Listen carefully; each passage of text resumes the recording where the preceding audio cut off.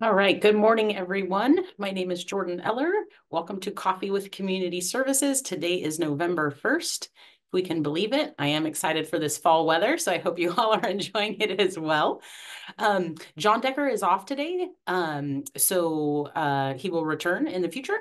And we'll go ahead and get started with introductions as we normally do, so I can let you know who is here with our Alta team. So good morning, Michelle Duchesne, Community Services Manager overseeing our adult and residential services. Good morning to Helen Neary, also a Community Services Manager seeing our clinical and children's services. Good morning to Odelia, Community Services Specialist, overseeing some of our residential and SLS. Good morning, Christine. Christine Hobbs is one of our vendor coordinators. And good morning to Alejandra. She is also a Community Services Specialist. Good morning, Alicia. Alicia is one of our HCBS specialists. Good morning. And I also see Zach. Good morning, Zach. Zach is John's executive assistant.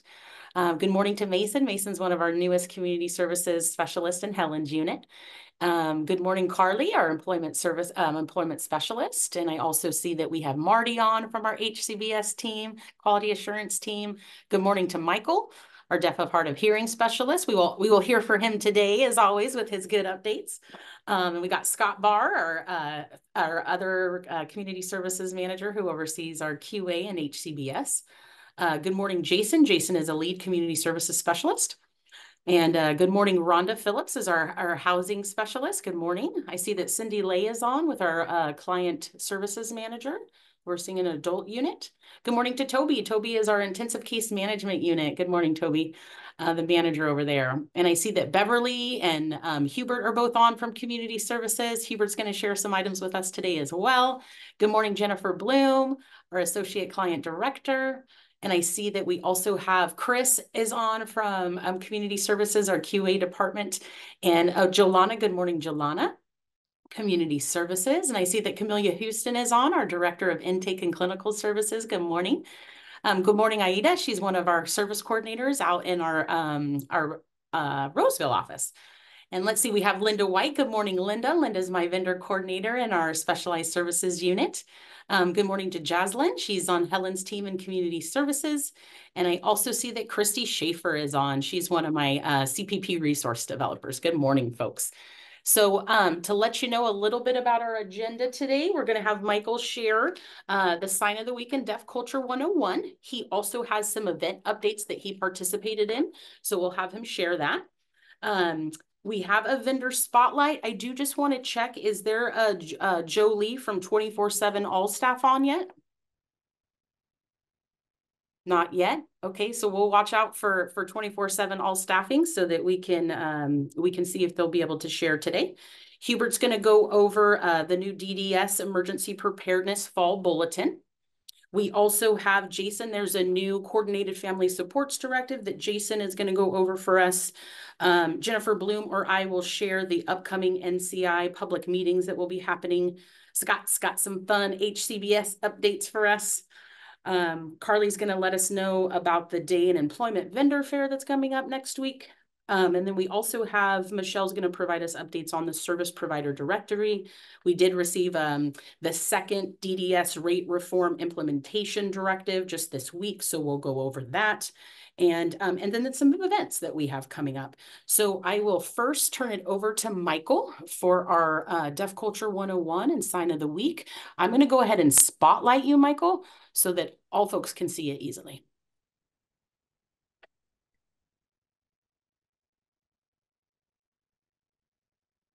Okay, hello, good morning. It feels weird. I think I've missed two sessions so far. But now I'm here. My name is Michael. I believe Michelle was able to share my videos and the information the past couple weeks. So now we're going to talk about some of the celebrations that are coming up this weekend, specifically Day of the Dead. There's three different signs. We're gonna do a simple version. If you want to learn more in-depth vocabulary, I'll be able to send you a link.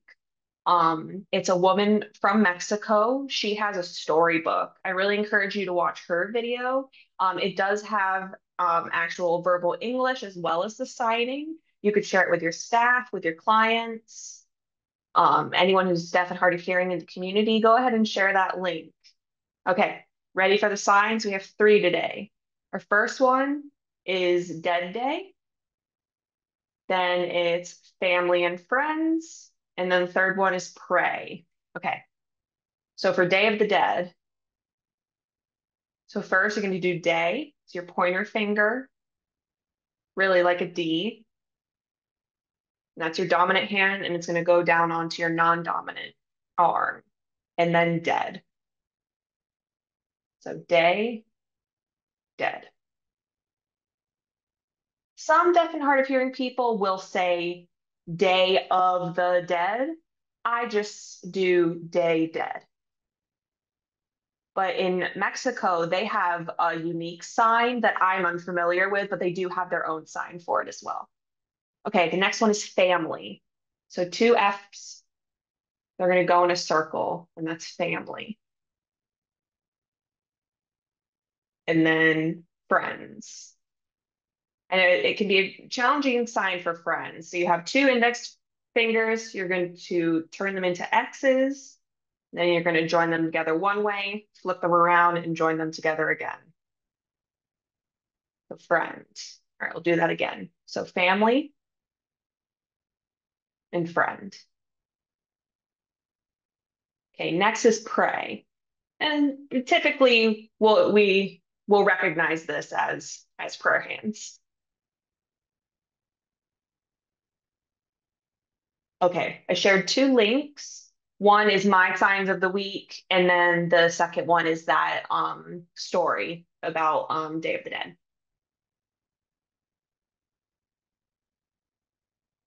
All right.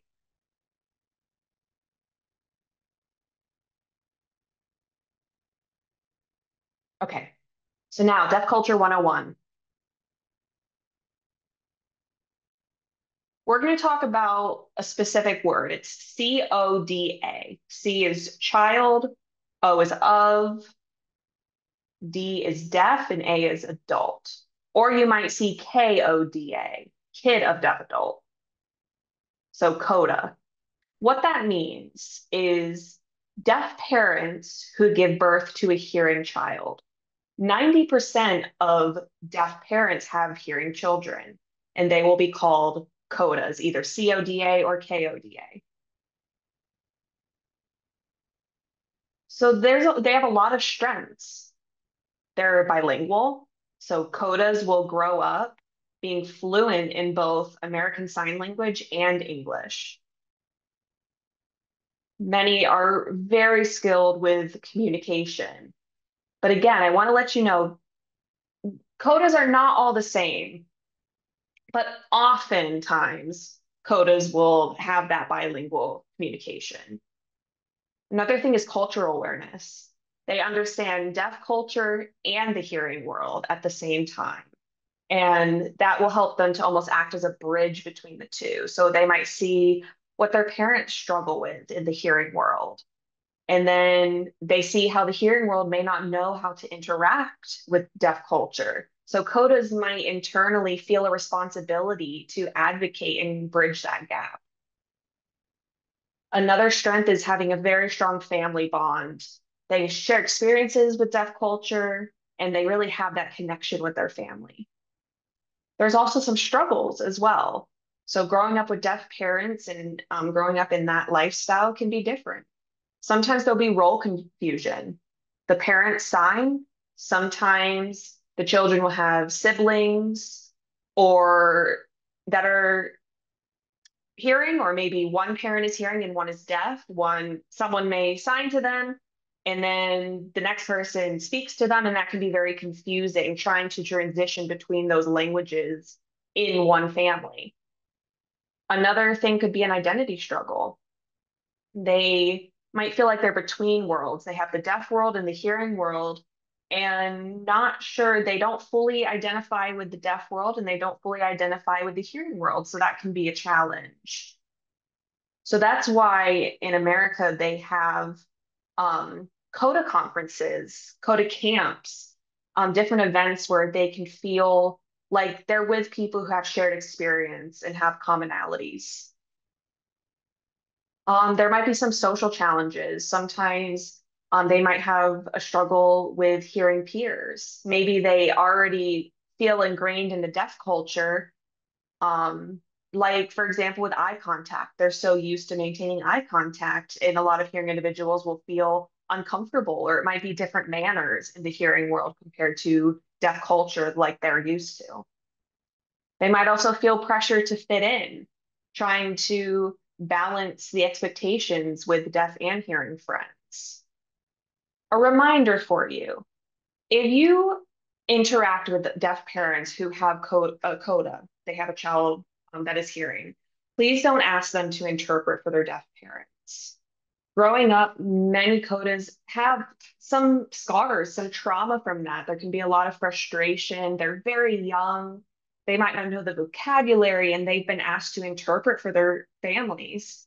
And so make sure you hire a qualified professional interpreter. Children should not be used as interpreters, even if they are fluent and are bilingual. Couple fun facts. Many codas are really able to advocate for the deaf community and raise awareness and spread the word about deaf culture. Oftentimes, hearing people may not understand a deaf presentation or any commentary, and the coda has an opportunity to share more. Codas also typically have diverse careers because they know sign language. They can work in fields like social work, education for deaf and hard of hearing students. They might become interpreters. They have shared humor. They have similar experiences to many individuals. Codas might not have to worry about sneaking out of the house. They don't have to be quiet because they have deaf parents. They can turn on the car engine and just drive away and not have to worry about their parents hearing them. So they have that shared humor. Also, codas have that beautiful connection to deaf history. They often can really understand the history and the issues for deaf individuals, and they're really advocates for the deaf community. So those children of deaf adults or kids of deaf adults, they really have a huge heart for the deaf community and they're wonderful advocates. Okay, perfect. Thank you. So now I wanted to provide an update on what I've been doing so far. So this past, oh, should we switch interpreters? Okay, we'll be switching interpreters. So last weekend, I had gone to a conference, and it's a Cal educational conference. Cal Ed is hosted for the whole state of California, and it's for based on focusing on deaf and hard of hearing students and all those who are educators, hearing and deaf educators who specifically work within the deaf and hard of hearing community and educate. And parents will come to these conferences that have deaf children. Audiologists, speech therapists, regional center representatives will come to this conference and join in unity. And there's a lot of workshops on various topics on this and issues that arise. And the focus is really on deaf and hard of hearing students and their rights and the rights that they have within the school system. And, you know, a lot of us will bring up issues that we struggle within the system of education. Or deaf and hard of hearing teachers, you know, feel like that they struggle with standing up for students and their rights, you know, just because, you know, sometimes they feel like they can't say anything and they want to know rights and they want to do things in the appropriate manner. You know, so, and it really comes down to, you know, and the parents being educated and knowing.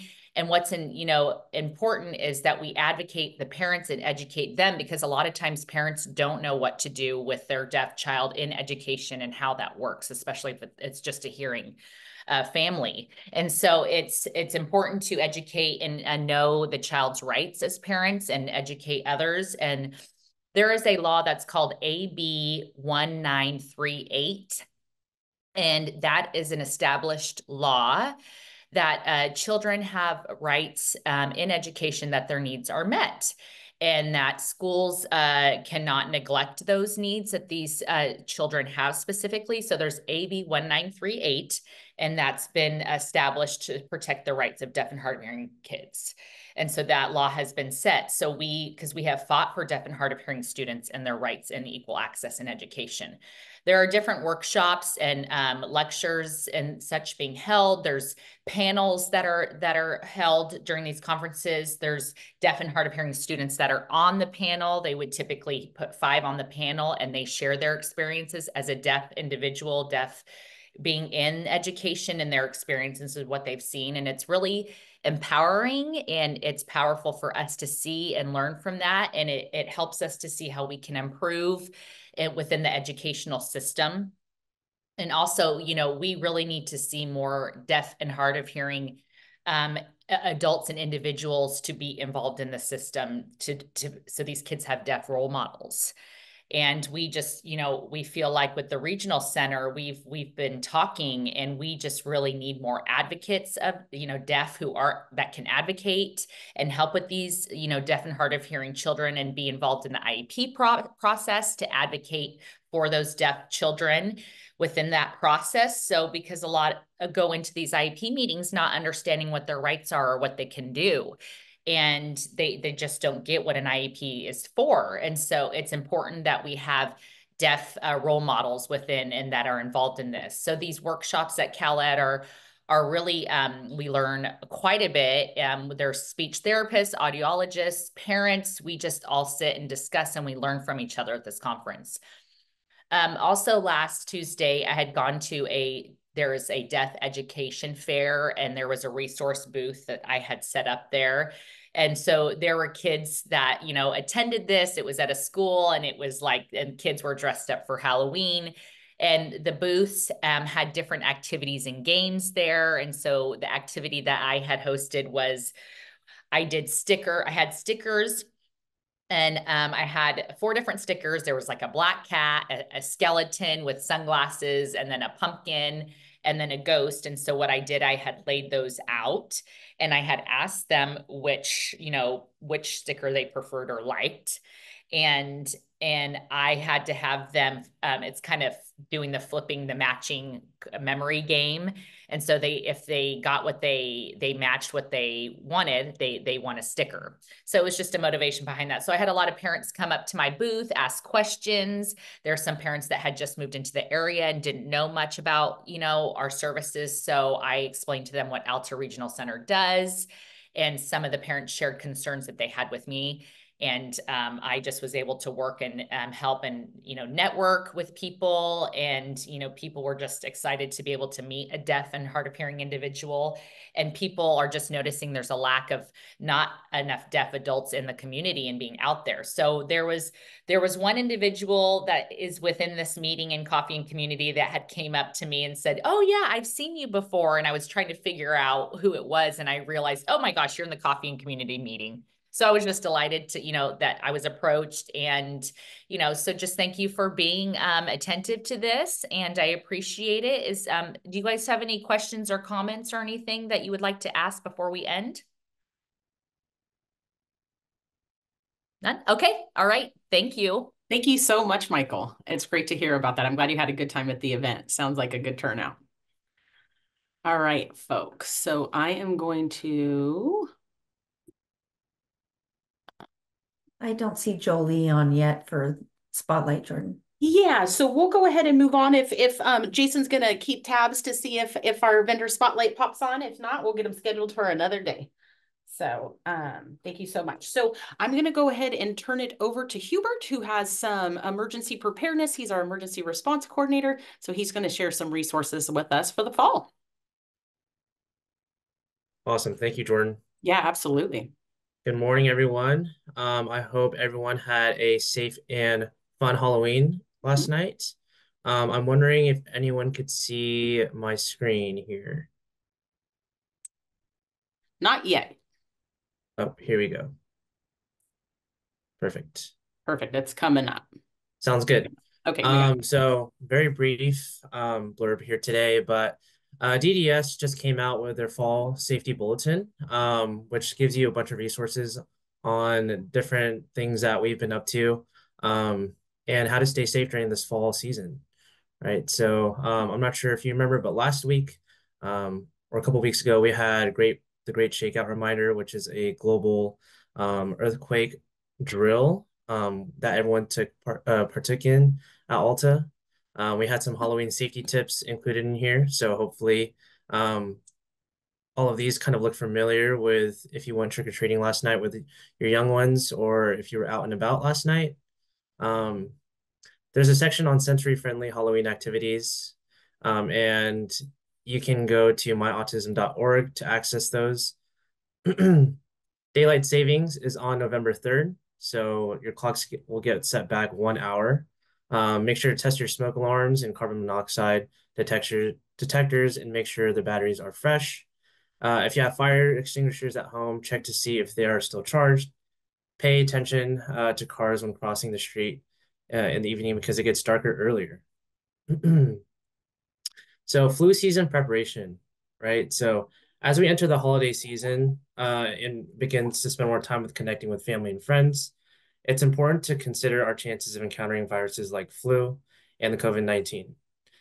To avoid the possibility of missing important gatherings due to respiratory illness this winter, consider these tips here, right? Avoid close contact with people who are sick. Stay home when you are sick. Cover your mouth and nose when you cough or sneeze. Wash your hands often with soap. Avoid touching your ears, nose, and mouth. Let fresh air into your home, and then check with your doctor or primary care physician about getting the flu shot. In the chat here, after I'm done with my presentation, I'll kind of give you guys a link on how to schedule a vaccine appointment if you choose to get one. Lastly, we have online shopping safety. So as the holiday season approaches, right, everyone's going to be shopping more online if you choose not to go in person for Black Friday shopping. So some ways to stay safe while you snag those deals is just by following some of these steps, right? Along with the steps listed here, we want to make sure that we stick to trusted websites and double check URLs to avoid lookalike scams. Enable multi-factor authentication on accounts to add an extra layer of security, and avoid public Wi-Fi when making purchases. If you're using online marketplaces, read reviews carefully and never share sensitive information outside of the platform. Here on the bottom, we can access, supplemental resources. And if you want to figure out a way on how to access this entire document in various languages, you can go to Alta's website, emergency preparedness webpage. So how to access that is from our homepage. You just go to the top right-hand corner on menu. Under clients and families, you'll go down to resources, click on that, and you can go all the way to, on the left-hand side of the page, to emergency preparedness. It'll be under this first section here, preparing for the fall season. We've also updated this webpage to include other ways on how you can stay safe during cold weather, some warming center resources, and this will be updated as we slowly enter into the winter season, so stay tuned for that. Other than that, that's all I have for you guys today, so thank you. Thank you so much, Hubert. Would you mind putting that link to our website just so quick access in the chat for folks? That'd be perfect. Thank you so much for sharing those resources. All right. So next we're going to let Jason share the new directive about coordinated family supports. Yes, good morning, everyone. Hope everyone had a great Halloween and happy first day of November.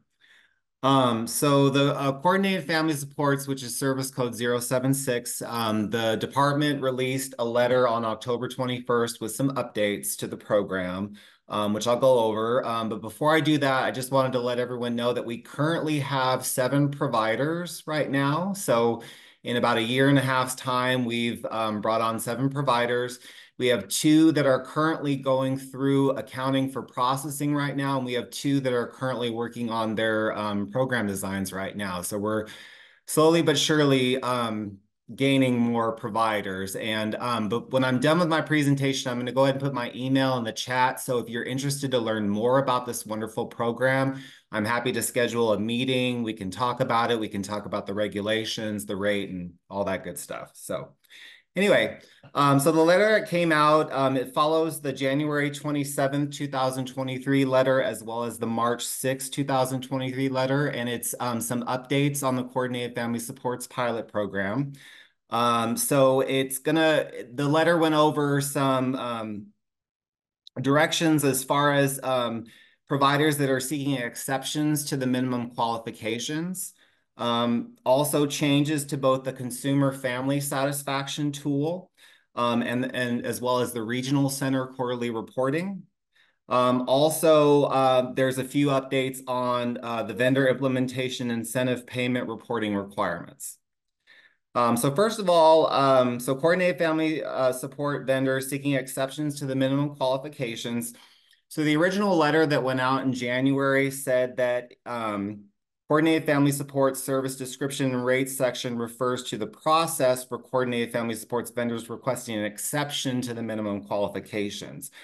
So this letter is just basically just kind of being more specific as far as for clarifying that if a CFS vendor receives a denial to an exception request and chooses to appeal that denial, the Coordinated Family Supports vendor is to follow the vendorization appeal process. And that's something that your assigned specialist, whoever that may be, whether it be me or a different specialist, will guide you through and help you as far as navigating the appeal process for that.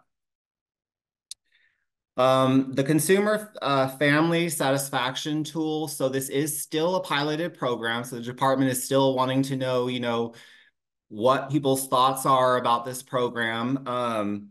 The department is going to be reaching out directly to the individuals and their families as far as with that satisfaction survey and, possibly with some additional questions too. So it's not going to be reliant on the regional center or the provider as far as those satisfaction surveys go.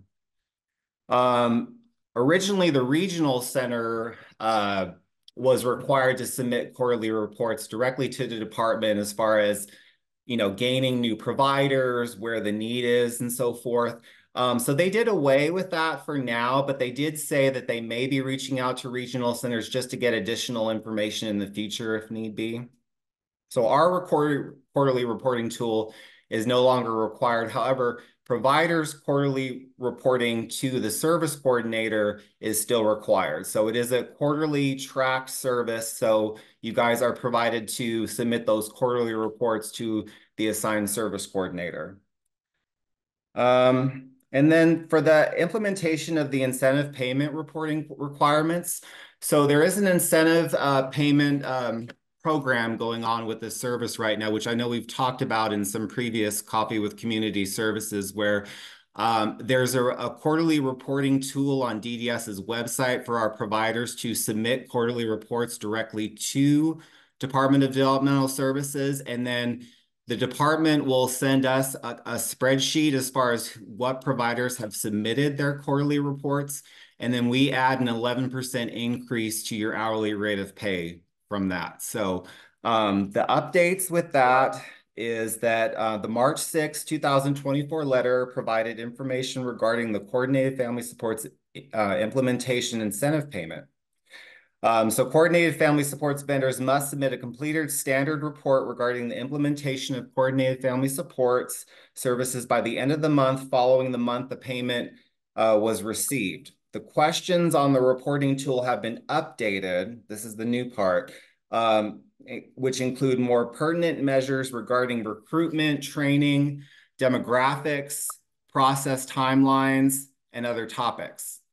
The department will provide an updated link for this reporting tool to each regional center's primary and secondary points of contact. The regional centers must provide that updated link to the CFS vendors beginning in December 2020, to vendors within 14 days of this letter. And Coordinated Family Supports providers must begin utilizing this new link at the beginning of December 2024 for payment received in November of 2024 and ongoing. At this time right now, I have not received, none of us have received the link yet from DDS for that. I have reached out directly to their CFS inbox requesting that link. So once I do receive that link, I will be sending it to all of our current providers as well as our new oncoming providers. And then if you guys have any direct questions to the department on coordinated family supports, I'll go ahead and put that in that email inbox in the chat, and you guys will be able to, reach out to them directly. You can always go through myself as well too. So I'll go ahead and put my email address, and I will also put in the coordinated family supports at DDS email address. Thank you so much, Jason. Welcome. Does anybody have any questions for the chat here? Like Jason said, obviously you can reach out to him directly. But that's great too, to hear that we have 7 folks on board as vendored, right? And some more in progress too, Jason. So that's exciting. Any questions, folks? I don't see anything in the chat. All right. So next we will have Scott give us a HCBS update. All right. Thank you. Good morning, everyone. Good afternoon, I suppose. It's been a while since we've reported on HCBS because in August, we completed our first wave or first phase of assessments, and it was 100% complete. All of the remediation plans and plans to come up to speed have been completed. And so we've been enjoying some time and just kind of wrapping some things up, getting things reports wrapped up. And I wanted to kind of bring you up to speed on what's been happening the last couple of months and where we're going with HCBS. And so to start, I will say that in September, there was a meeting to discuss the standardization of a tool that will be used for evaluations going forward. There is a process that is being engaged, and we found out a little bit more about that in October, essentially that DDS is gathering all of our different HCBS assessment tools from the 21 different regional centers, and they're going to come up with and develop a standardized tool for us to use going forward. Now, currently, what's happening is Futures Explored still has an ongoing grant through HCBS to assist with programs that have been vendored after March of 2020. Now, the benchmark there of March of 2020 is that all programs that were vendored after that date included HCBS components in their program designs. And so they were initially thought to be compliant, and now we're just going to be going back through and assessing those. But Futures Explored has a list of 50 plus providers that were vendored after March 2020, and they're in the process of meeting with those, scheduling meetings with them and preparing them for on-site evaluations that are to come. So this, we hope, should increase the number of initially compliant vendors in our area, which we had a pretty high percentage during the first phase. And so we're looking forward to having this be a smooth process with everyone, where everybody gets their questions answered and it's smooth. Part 2 of HCBS that I know everybody is waiting to hear on is grant related. And so we expect that those grants are going to be announced, the amounts that are going to be sent out to each different regional center in the next month. You should expect as a vendor to receive an email from us, from ACRC, that talks about what numbers are available, what's being made available to the regional center for this next year. And so it's most important that you have updated email addresses in our system. If not for the provider directory that we've been gathering and working towards for the last year, but for this purpose as well. And so feel free to reach out to your assigned CSS specialists. Make sure that we've got your updated contact information so that you can receive information when those grants get released. And we're expecting the same kind of year as last year. So that was $862,000 we can distribute amongst all of these different vendors for HCBS related projects. And that's all I got for today. Thank you for listening. That's exciting. Yeah. Does anybody have any questions for folks on that? I did see something popped up in the chat. Is that related to this? Let me see what that says. Hold on. I do have one more thing. Perfect. I do have one more thing. The assessment tool. For those of you that are curious, we've got it on our website, and I'm going to pop that into the chat right now as well. And we can navigate to that quickly if you want to see what that looks like. Let me just share my screen quick. Not as good as Hubert, but this is our page. Cool. And essentially you can navigate there also through that menu button.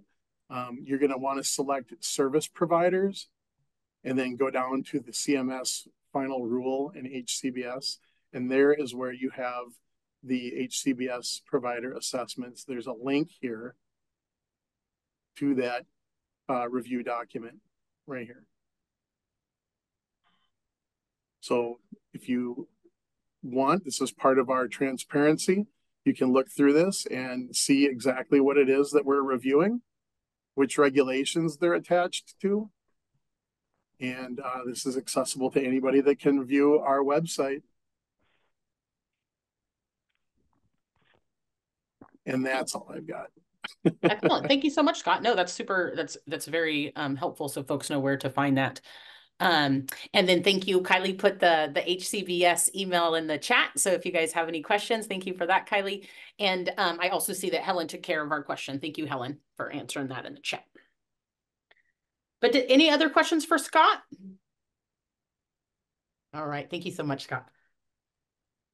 Glad to hear it's going well, right? That's a plus. And so next, I'm actually going to Michelle Johnson's going to share some about the National Core Indicator meetings that we have coming up at our board meeting. I'm going to go ahead and share the flyer for you, Michelle, so that folks can see our flyer here.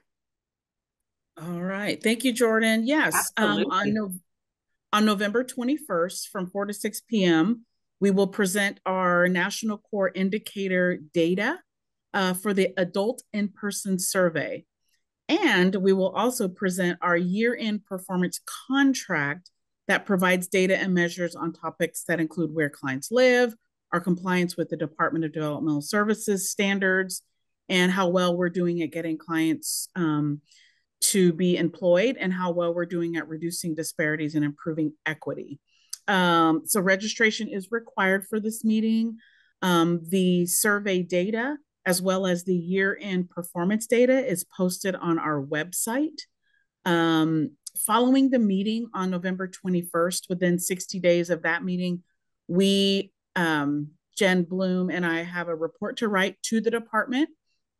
And so we want your feedback, and we need it by December 5th in order to incorporate that into the report that we write to DDS.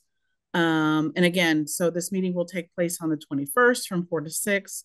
Spanish and ASL will be provided, and additional languages are available when they're requested at least 1 week in advance of the meeting. So we hope to see you there, and we are sharing broadly and widely to our entire community of clients, families, community members, vendors, etc.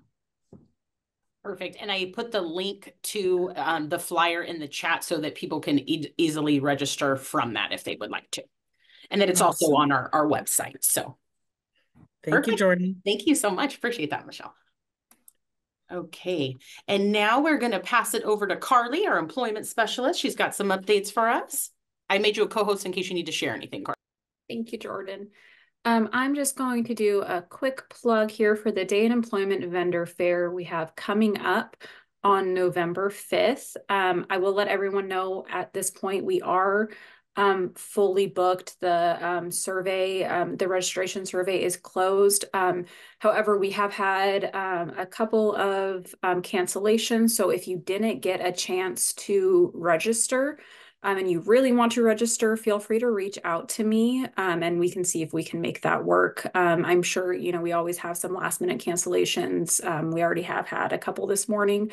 I'm sure we'll have one or two more Monday or Tuesday. So if you really want to attend and you didn't get a chance to register, feel free to reach out to me. But certainly, this is a great event for vendors to come and set up a table, connect with community services staff and case management. So any case management that is on here, I encourage you to stop by and connect with the vendors that we have attending the event next Tuesday.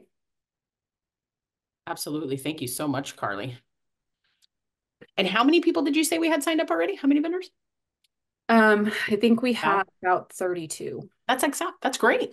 That's great. So yeah, case management staff, come learn more about folks, right? It's nice to be able to ask the direct questions there, not just read a program design, right? So that's fantastic. Thank you so much, Carly, for setting that up for us. All right. So next we'll get into kind of some of the more rate study updates. We're going to have Michelle give us an update on the service provider directory, just where we're at this week. Yeah, thank you, Jordan. So just to let everyone know, we did get notice that the provider directory is live. We are receiving updates from our vendors on changes and confirmations. Is there anyone on that has gone through the process of logging in that can share just kind of how the process is going or how simple it is? Anyone willing to share?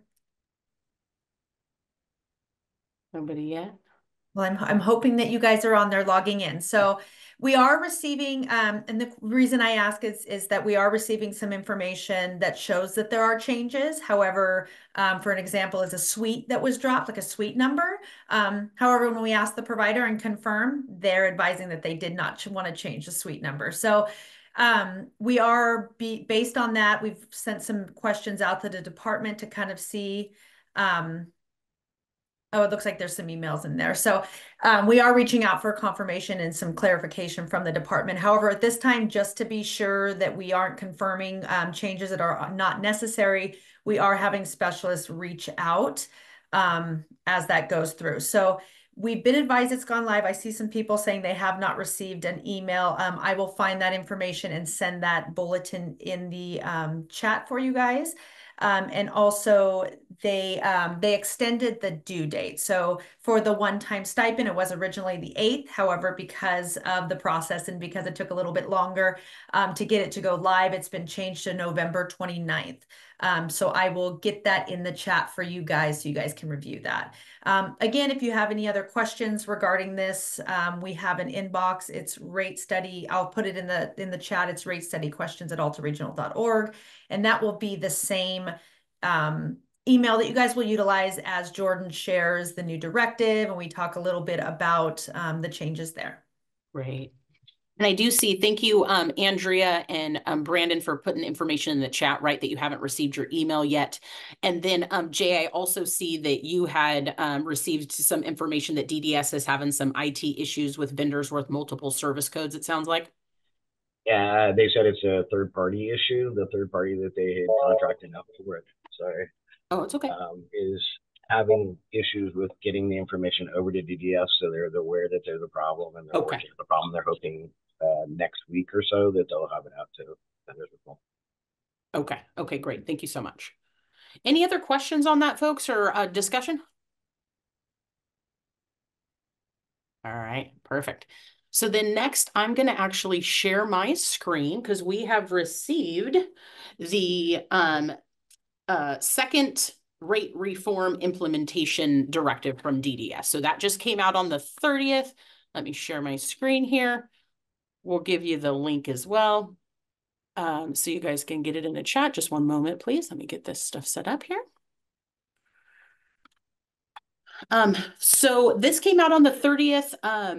All of our teams, Michelle and Helen and Scott and I, we were digesting some of this information yesterday. You know, we do still have some questions for DDS, so we'll be addressing that. But do just want to kind of give you guys an overview so you guys are aware that this is here. We'll continue to discuss this, of course, at all the coffees, right, through the next couple months, and I'm sure into 2025 as well.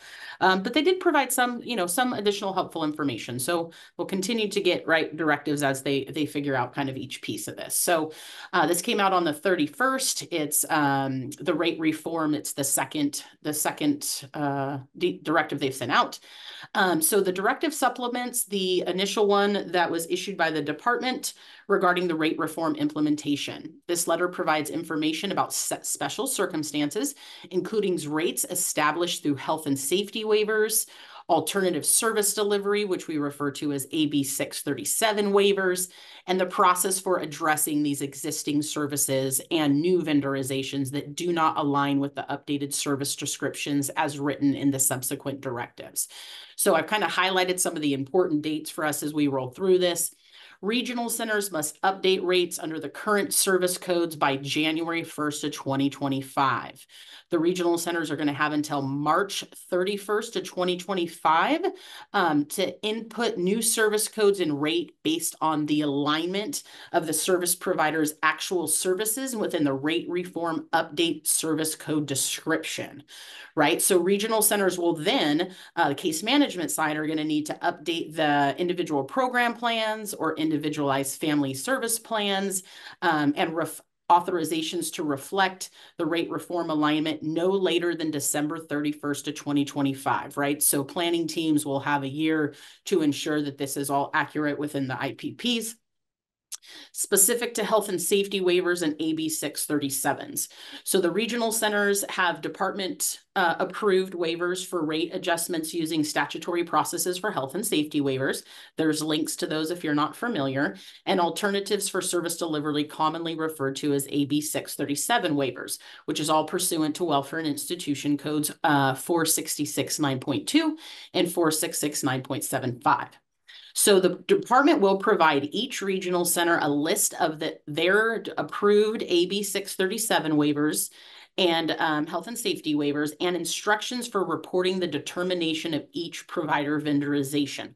Regional centers must review all service providers' vendorizations using these waivers to determine which updated service description, service code, and subcode combinations align with the services currently being delivered. If the services can be delivered in accordance with the rate reform's updated service description and they no longer need an AB 637 or health and safety waiver, the rate must be adjusted to the rate reform rate for the service. So basically how I equate that is that if you currently have a health and safety waiver and that rate is lower than the new rate study amount, we would issue you the rate study amount and we would delete the health and safety waiver rate off your rate table, right? Because obviously, if the rate study rate's going to be higher than your health and safety waiver rate, we want to go with the higher rate for you, right? Obviously. So, and we have to, of course, align it with the rate study. So Norma Vioretta is our health and safety waiver specialist. She will be reaching out to everybody to discuss this. We will do some internal assessment, but we will also be, of course, reaching out to vendors to let you guys know if it's a situation in which we're going to be exhausting your health and safety waiver rate because the rate study, rate is applicable. And if it's not, we'll discuss those next steps, right? So we have several folks with health and safety waivers, both agency health and safety waivers and client specific. So we will be in close contact regarding that. If you have specific questions, you can reach out to Norma and myself. And Michelle, would you mind putting Norma and my emails in the chat while I just continue to chat about this? Are you cool with that? So if you have specific questions, but just know this will be something you will be contacted by us to discuss it. So exemptions. The rate study developed rate models for most services individuals receive. Additionally, the rate study recommended reducing or eliminating the use of some service codes as these codes effectively duplicate services provided under other service codes. As part of the rate reform, existing service providers will transition to service codes and associated rates that align with the services actually provided. However, some providers deliver services that do not align with services defined in statute, regulation, and or the directive issued as part of this rate reform. Often these services use one of the service codes listed in attachment A. Michelle's going to go over attachment A in a moment. So if regional centers determine that a provider's service does not fit into any of the updated service descriptions, the regional center must request department approval to utilize one of these service codes listed in the top table of attachment A.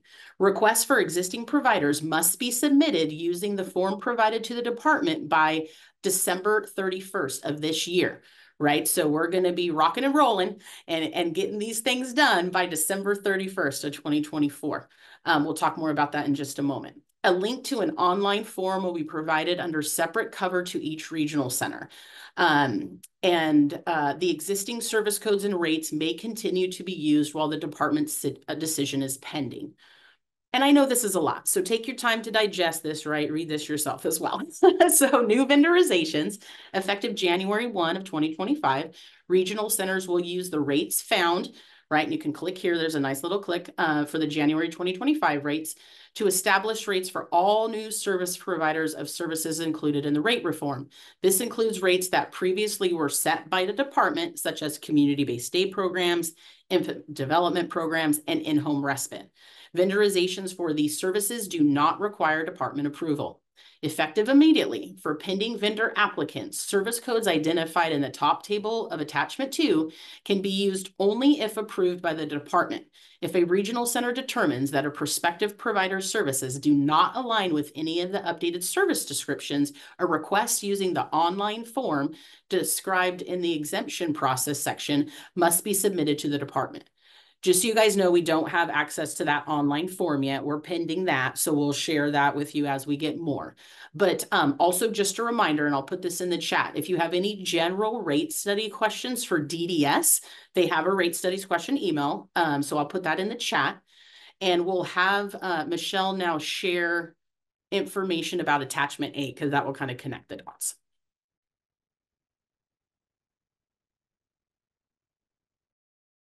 Thank you, Jordan. Sorry about that.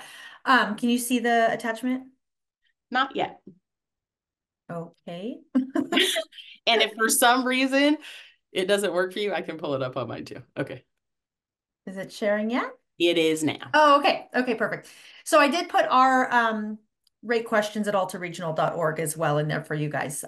So the attachment A is just once again what Jordan went through. So starting January 1st, 2025, the continued use of and new vendorizations for services using the following service codes require department approval of an exemption using the online form. We do have some information on what will be requested on that form. However, we don't have the formal form, and I'll share that with you.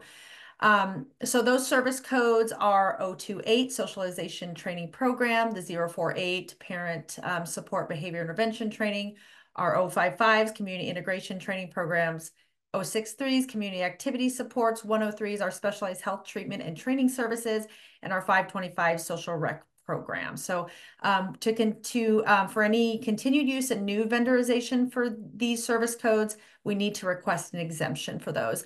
It does say current providers may continue to use these service codes through the 2025 transition to new service codes and do not need to request an exemption.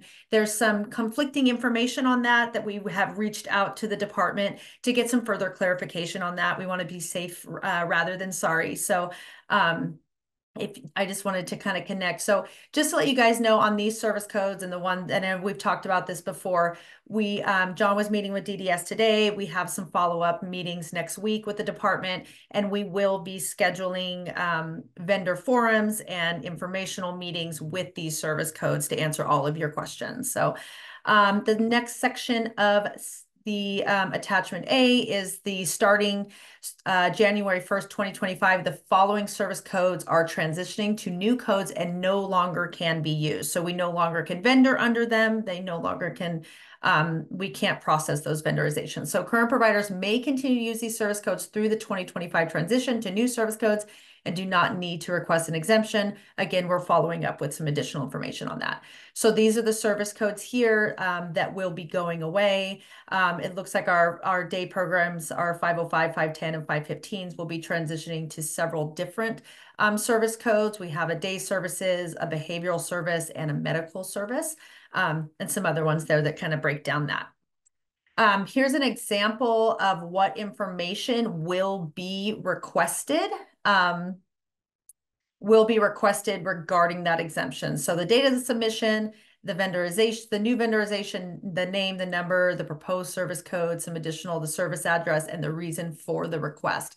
And it does say that, as Jordan covered as well, that as we process these service codes will be able to continue to be used as the department is making that decision. So we will make sure to share this with you guys. If you guys, I know there's going to be a lot of questions, please send them to that inbox that we shared with you, and we'll make sure to connect with John as well to share those so we can address those moving forward.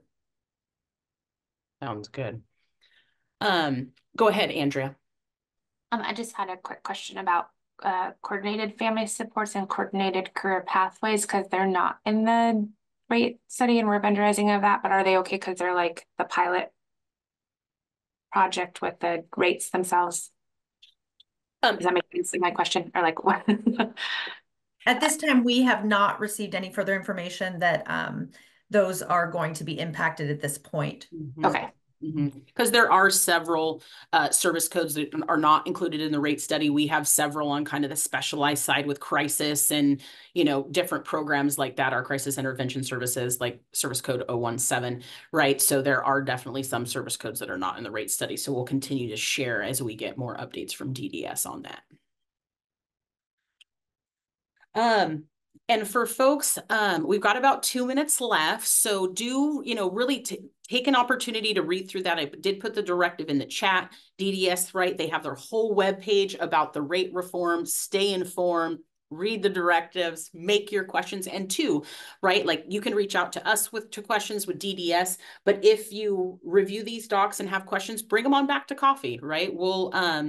We do have an announcement that in honor of Veterans Day, right? The Veterans Day weekend, next weekend, we are going to cancel Coffee with Community Services next Friday. So we won't be holding coffee. John will arrange for us to send out a MailChimp notice to folks too, so that they know. But, I know a lot of folks will be probably out of town for the 3-day weekend, and we just wanted to give people an opportunity to honor that Veterans Day holiday.